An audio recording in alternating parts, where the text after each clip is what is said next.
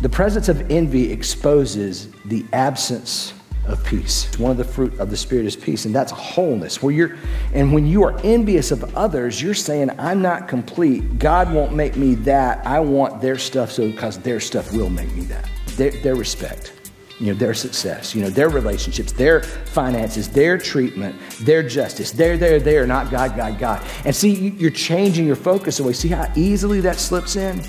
I see God as a creator, not a duplicator.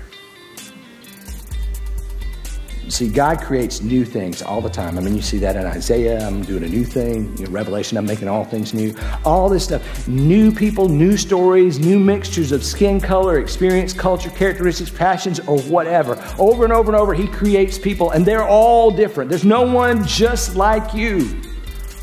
There isn't, and there never has been, and there never will be.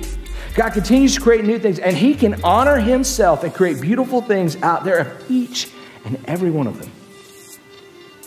And they can be exactly what they are meant to be, what we are meant to be, and be completely successful and right in the eyes of the Lord in being who we are, not in comparison to someone else, but in comparison to Jesus. He doesn't duplicate the same thing over and over.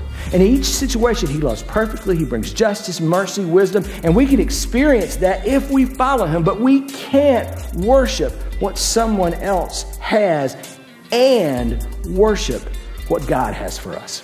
Can't. Because they will never be the same thing. My story will always be different from someone else's.